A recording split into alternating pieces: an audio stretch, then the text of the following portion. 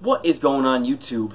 Twigging Timber Outdoors, here to answer some of your basic angling questions. Now, I've taken some different questions from different sources in which I've asked questions, mostly being from the viewers on YouTube. Now, this first bit is angled specifically for newer anglers, and some of the things that are typically asked from newer anglers when starting. So, I figure we might as well just dive right into it in this little Q&A session. Okay?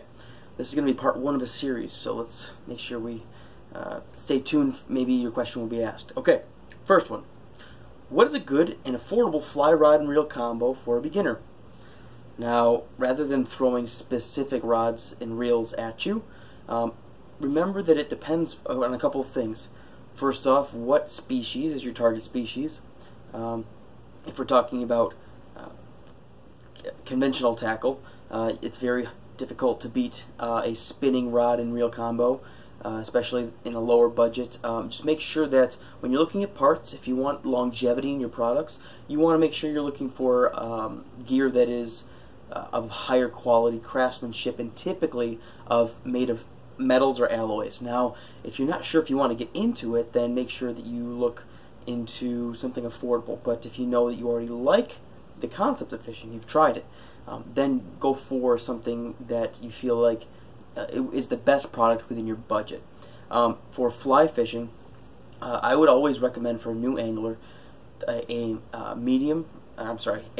full flex or a mid flex rod, and something if you're trout fishing.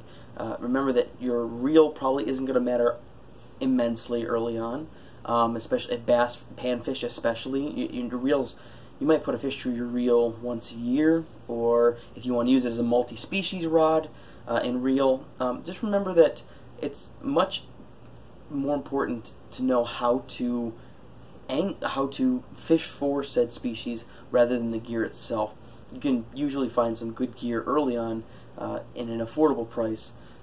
Just check out some of my other videos for that. But I would always recommend for fly fishing a mid-flex or a full-flex rod, because you can feel the rod load a little better. Let's see.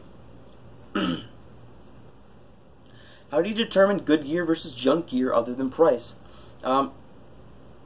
It's a myth in some cases that certain manufacturers will utilize better materials and sources, especially for blanks, than others. When it comes to fishing, there are many companies that will put out similar products from similar lines of blanks. And when it comes to a blank, the blank is the actual rod itself without the guides and things on it, or the reel seat. My first thing is I always look for whether or not the product has a warranty. If it has a warranty, how long is that warranty? Do they stand behind their products? Most of the time, what you're going to find when you buy more expensive things, you probably will get better craftsmanship, better accessorization, if you will. But at the same time, you'll usually get a lifetime warranty, and that does speak volumes towards certain companies. I know that whenever you have a lifetime warranty, they will take a nominal charge to ship, to fix, or to replace, and send you a new product. And if they can't, they will send you a new, better product that you probably than what you had before. So I always look for a warranty. And also, yes, for certain, especially in conventional angling, you do get increased sensitivity as well as versatility when it comes to your rod and reels. All right. Let's see.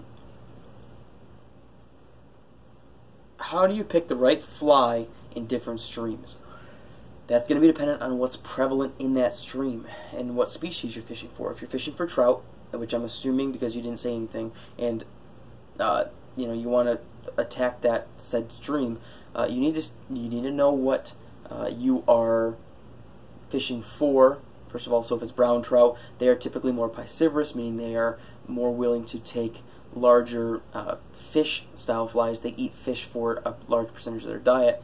But at the same time, if you just want to catch fish, you might want to downsize. But I like to incorporate, I have a video on this specifically, the 3 S's, and I believe this was a Leland method early on, but it's size, shape, and shade. So size of the fly, match it to the hatch. Shape of the fly, does it have wings up like a mayfly? Are they laying back like a caddis? Is it a stonefly shape with front-facing antennae? And then lastly, shade. You know, is it a dark hatch? Is it a lighter hatch like a Cahill?